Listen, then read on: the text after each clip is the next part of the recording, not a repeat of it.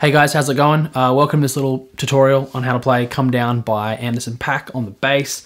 This is a really cool, super funky bass line, really fun to play. I'm gonna break this down into 6 sections. So section 1, we have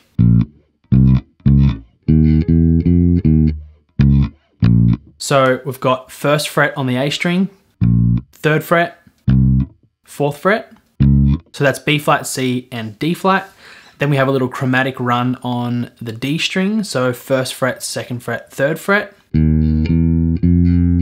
So E flat, E, and F. Then we go back to the 1st fret on the D string, the 4th fret on the A string, and the 1st fret on the A string. So that was E flat, D flat, and B flat. So altogether that section.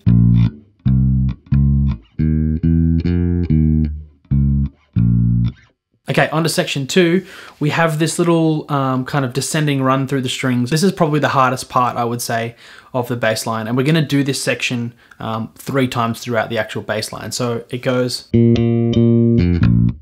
like that. So you've got this B flat up here, 3rd fret on the G string. You hit it 3 times like that. And then you hit this F here on the D string. And then B flat, 1st fret of the A string. So section 3, we have just 3 notes like that. So we've got 4th fret on the D string, which is a G flat, and then 3rd fret on the D string, which is an F, and then B flat, 1st fret on the A string. So, and then we go back to section 2. So section 4 is the same as section 2, which is that little run there. And then section 5, we have, so 4th fret on the A string, which is D flat, 3rd fret on the A string, C, and then we play the 1st fret on the low E string, which is F, back to the 3rd fret on the A string, C, and then the 1st fret on the A string, B flat. So section 5 is, and then one last time we do section 2, which is the same as section 4, which is the same as section 6, which is that. Right? So all together, we've got this.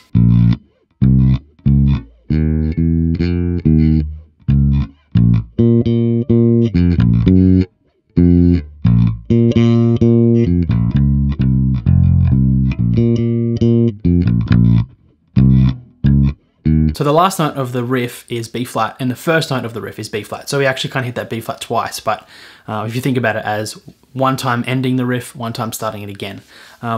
So yeah, work on that, take it slow.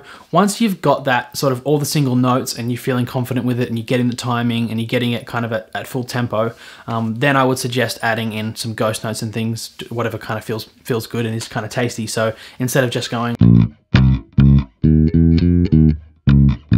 you can kind of go,